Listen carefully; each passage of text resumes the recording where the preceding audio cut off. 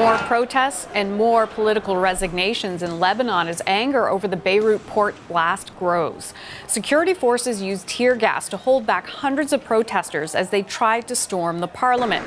The demonstrators accused the government of corruption and negligence. Beirut's governor has announced the number of dead from last Tuesday's massive port explosion has climbed to more than 200. For more on the protests and the fast-moving political developments, let's go to Rebecca Collard, who's been on this story from the very beginning for us. So, Rebecca, walk us through what happened overnight and whether more protests are planned. Yeah, Hannah, we saw another night of clashes between protesters and police in the center of the city. Saturday night also we saw quite massive anti-government demonstrations. And then yesterday, protesters back in the street.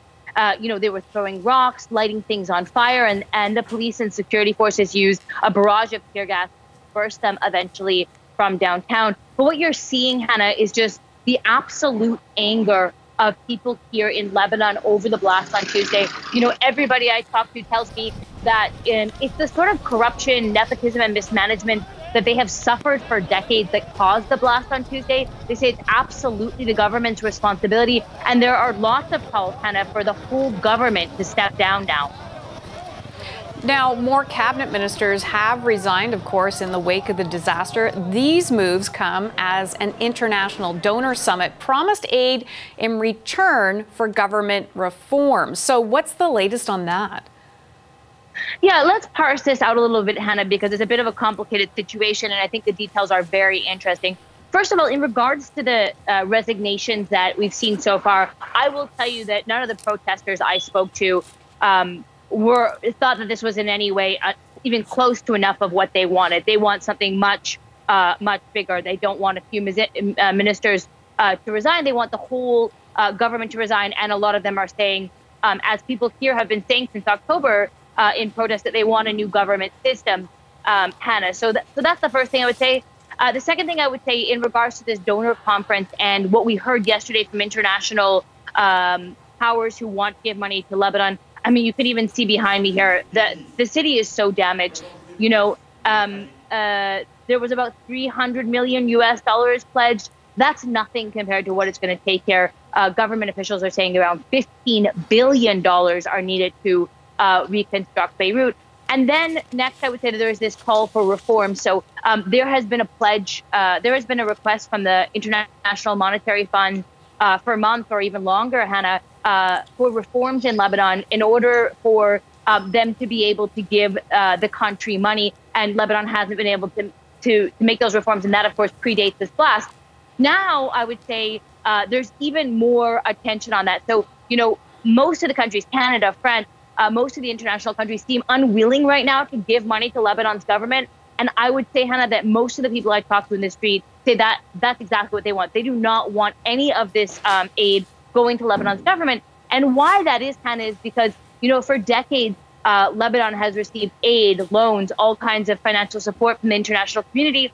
And if you talk to protesters here on the street, what they'll tell you, Hannah, is that a lot of that aid was siphoned off through nepotism and corruption and mismanagement. And they don't want to see that happen again, because right now, Lebanon is facing $151 billion debt.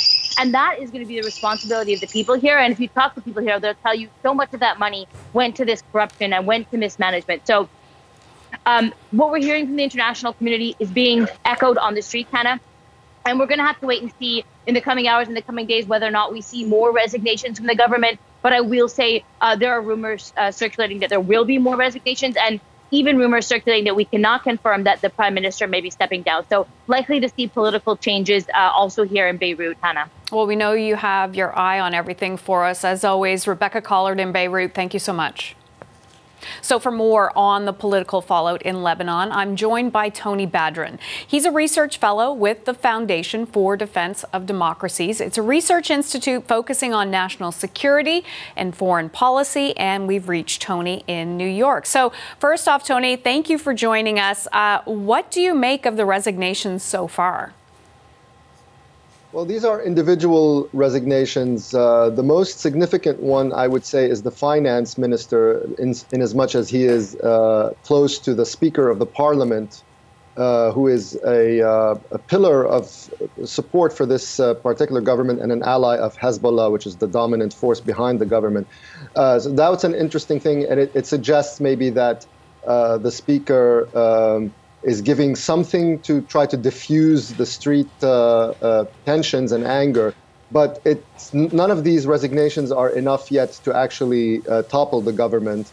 The rumors about the prime minister resigning are still just rumors. And it bears saying one more thing, that even if the government were to fall, or people shouldn't put too much expectation on what comes next, because it takes a long time to form governments in Lebanon. And more importantly, the powers that form governments are the same powers that have formed this particular government or the government before, which was responsible for all the corruption anyway. It's the sectarian barons of Lebanon. They're the powers that be. So I think there might be some sort of a nod to try to diffuse street anger, or maybe even to placate the French president's demands, but beyond that, I don't see anything changing really on that end. So you say that there might be a nod to the street anger. Do you expect to see more cabinet resignations? It's unclear. There are a lot of the forces behind this government who are leaking to the press to make it clear that they are actually against this government falling. It's a game at this point to try to maintain control over the street and over the popular anger, while also trying to, when the French president came to Beirut, he also made a demand for a national unity government. Incidentally, what that means is a government of all the sectarian barons together. It's not at all what the street is demanding, which is the departure of all of these sectarian barons. So actually what the French president is pushing for is antithetical to the popular demands on the street. So I think the political players are trying to juggle all of these demands in a way that doesn't threaten their vested interests. Could you see the collapse of the government because of these resignations? Well, there's a technicality that you need to have a certain number of resignations before it loses the ability to hold quorum, and then it de facto becomes resigned. But then again, it will stay on as a caretaker government until a new prime minister is tasked with forming a new one. And it's unclear, incidentally, who that person is. Saad Hariri, the former prime minister, one of the pillars of the corruption and the system in Lebanon anyway, he is not particularly well liked. He has his own support, obviously, in his community, but he's among those figures that have been vilified by the protesters as being responsible for the corruption, as a member of the cartel.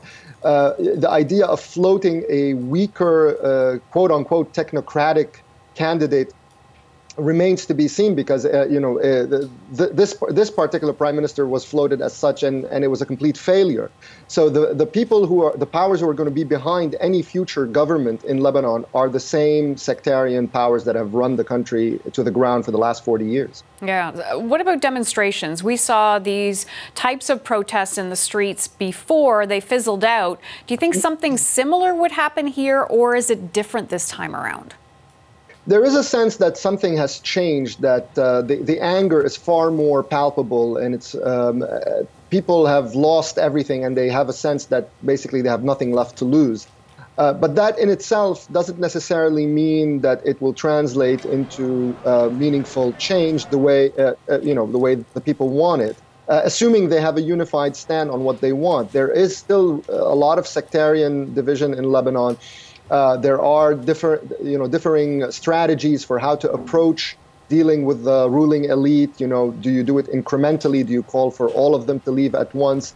And then the elephant in the room is that you have a very powerful militia, Hezbollah, which has its loyalists who are armed, who have no compunction to take to the streets and beat people up and lead to violence and potentially even flashes of civil conflict. We don't know. We haven't seen yet all that stuff play out. So the demands on the streets are an expression of anger, but how they translate to meaningful change remains to be seen. Yeah, what will you be watching for? I mean, in the next hours, we know there's a cabinet meeting going on, but also in the next few days. So we will see if Hezbollah and the powers behind this government decide that they are going to sacrifice this government or to maintain their interests in the longer term, or if they're going to hold on to it. That's on the Lebanese political side. We're going to see on the international side how the French president decides to move ahead with his gambit in Lebanon, which is a very political gambit, incidentally. It's behind a humanitarian facade, but it is very much political. And whether the United States also will play along in sort of trying to leverage the pressure against the government to try to effect some change. I remain skeptical of those efforts, but these are things to watch for in the coming days. Tony Badran, we certainly will, and we appreciate your insights today. Thank you. Tony Badran is a research fellow with the Foundation for Defense of Democracies, and we reached him in New York.